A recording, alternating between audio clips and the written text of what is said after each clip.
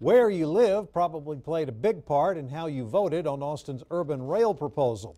The city released this color-coded map showing who voted for and against the plan. The areas in orange show where more than half of the voters rejected urban rail. Areas in red had the strongest opposition to the bond plan, mostly on the fringes of town.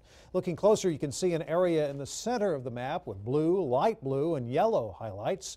Those are the voting precincts where the bond passed.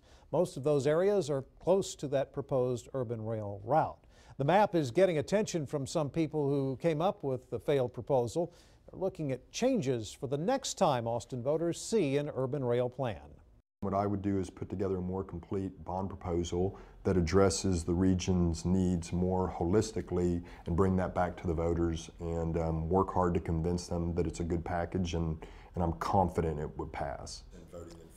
As of right now, there is no new plan on the table. More than likely, once a new mayor and city council are elected, a decision will be made on whether to put a new urban rail plan before Austin voters.